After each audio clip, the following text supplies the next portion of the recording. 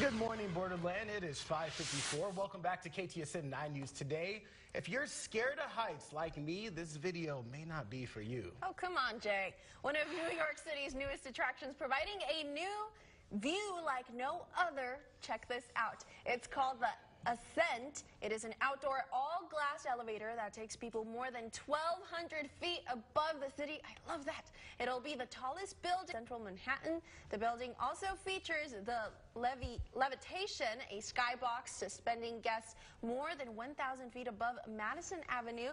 The $3.3 billion Summit One Vanderbilt opens this October. Now, don't be a scary cat. You want to try that?